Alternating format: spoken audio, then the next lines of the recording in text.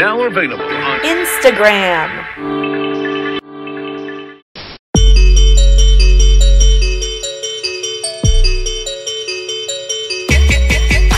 Hello, welcome to my channel. Today's video, as you might have seen by the title, is all about Christopher Kane. I truly believe there's no one like him when it comes to challenging the viewer's perception of what is truly beautiful. He's constantly taking forgotten, and some might even say unattractive, relics of the past and reinventing them into something that I suddenly can't live without. And this idea is at the core of the brand's philosophy. In the label's own bio, it states, Christopher Kane is the London label challenging fashion ideologies and notions of beauty since 2006. The ordinary is transformed into the extraordinary when collections that start with autobiographical inspirations are realized using innovative techniques. And yes, manipulating fabrics and textures, as well as challenging notions of what is beautiful, are what has earned him the nickname Fashion's Willy Wonka. So this video is my ode to Christopher Kane. I have so many favorite moments and collections, and Christopher Kane has been a brand for 15 years that it would definitely be too long to speak about everything. So I thought I would focus on some of my favorite things from the first 10 years of the brand. Okay, let's just get started with a little bit of a history of Christopher Kane.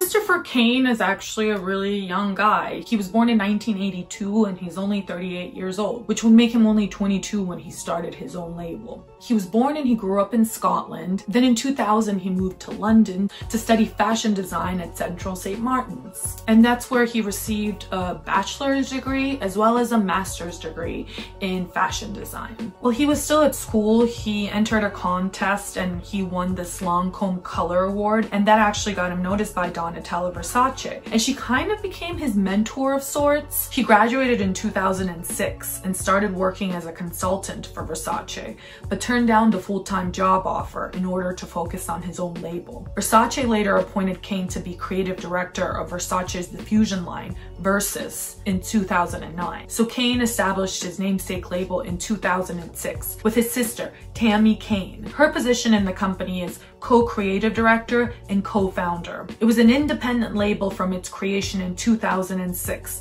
until 2013, when 51% of the label was purchased by Kering, who now owns majority stake in the company. So in this video, I want to highlight some of my favorite moments for the first 10 years of the brand. Starting with the season that I first noticed Christopher Kane. So for the spring 2007 show, he sent down the runway 50 short bandage dresses in all kinds of variations with these fluorescent colors, but also in these beautiful color combinations with exposed zippers and frilly lace. The belts were my favorite part, reminding me of my school backpack with plastic buckles. It was basically the same dress in different variations and color combinations going down the runway, but it actually felt so fresh and so new. That collection was really seen as Alaya and Versace on acid for a new generation. This collection to me was so special because it really set the stage. It walks a fine line between trashy and chic. I think that's part of his genius that he can do that so well. Then we have spring 2009, which is definitely always in my memories when I think of Christopher Kane. This season was actually inspired by kind of a hodgepodge of things, including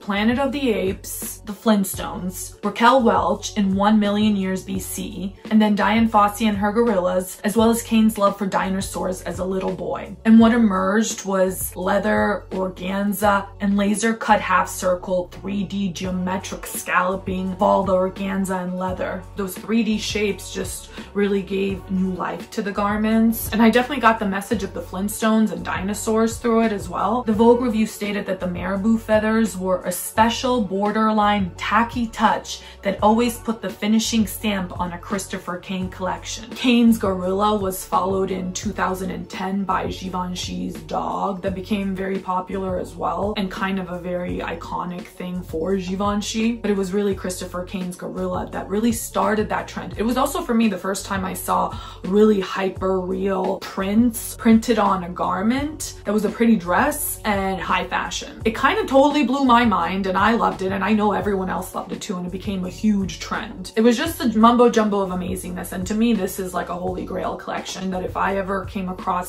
one of those ape dresses, even if it was like a size -0, I would still purchase it just to have, because I think it's so special. Okay, moving on to one of my other favorites is Resort 2010, and this whole collection is really playing up on that whole thing of hyper real photos.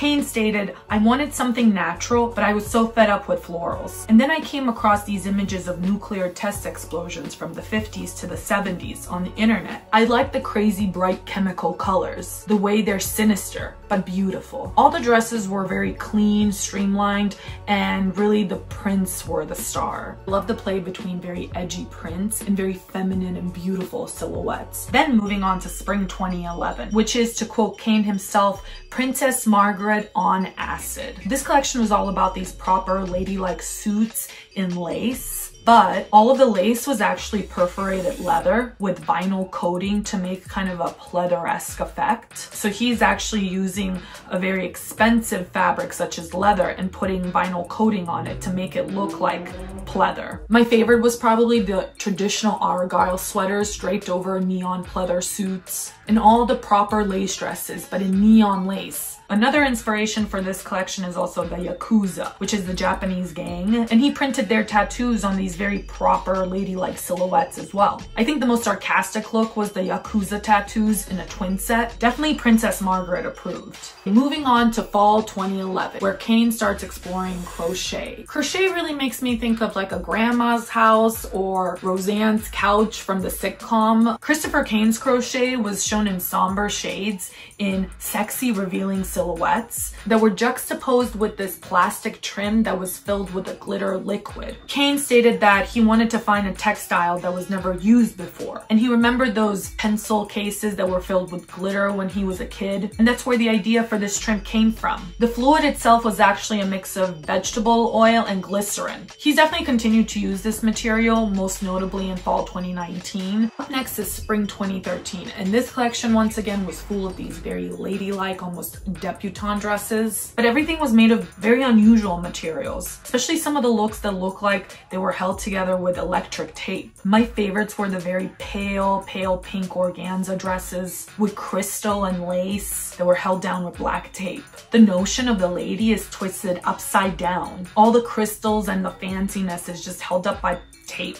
I love the sarcasm and the humor of this whole collection. Okay, moving on to Resort 2014, which is another very memorable favorite of mine. In this season, Kane actually starts exploring with Swiss lace and creating his own patterns in Swiss lace. In Kane's case, he uses a naked woman's body as well as flowers, but done in a very non-traditional lace way. This way of using lace was so interesting, and everything just really looked like fine pieces of art. The last dress of the lookbook was actually worn by Cate Blanchett. I actually do think that Cate Blanchett is a Christopher Kane fan because I've seen her wear the brand numerous times. Then in spring 2014, he actually continued to experiment with Swiss lace. To me, this is such a memorable season. So this season was actually kind of a mix of a few ideas. Kane's interest in science mixed with sexuality. He stated, "We live because of flowers and trees. They produce oxygen, but we take them for granted." So that effort to readdress that situation involved an emphasis on flowers' reproductive capabilities and their inevitable correlation with women, therefore the connection between flowers and the anatomy of women. The collection was actually not romantic, it's very clinical. There's a medical look at flowers. There were all these shapes that were cut out that represent flower petals. Some of my favorite garments were actually also made of this felted wool that had metallics running through it. That fabric was so interesting and inventive. And I also love the laser cutouts of the anatomy of the flowers. I love that the whole theme of women and flowers was not done in a very romantic way. It was done in a more clinical, scientific way. And I think that's what made it cool and sarcastic. Let's do fall 2015. And this season was really exploring sexuality even further. The show notes mentioned the phrase electric orgasm. There's high necks, long sleeves, sensible skirts. Then there's definitely suggestive sheerness of cutouts. There were naked women's bodies on skirts and dresses in proper church-like silhouettes with opera gloves. The very last looks were made of Swiss lace. They were not pieces, they were whole panels. This time around, the lace was made into patterns of naked bodies intertwining within each other. FKA Twigs actually wore it to the Met Gala in 2015. There's even a penis made of lace in the dress. So once again, Christopher Kane is mixing the ladylike lace, but this time it's in nudes that are possibly having an orgy. When you look at Christopher Kane's career, there are definite themes in his work. Interests of his youth, such as science and sci-fi, nostalgia of being a kid growing up in Scotland in the 80s and the 90s, as well as sexuality. He's constantly twisting the notion of what a lady is. Just playing around with the idea of what a lady is a very Christopher Kane thing. And I think it's a very Jasmina thing. And that is probably why I made this video today, because it hits home. So I hope you enjoyed this video. And if you did, hit subscribe and I'll see you next time. Bye.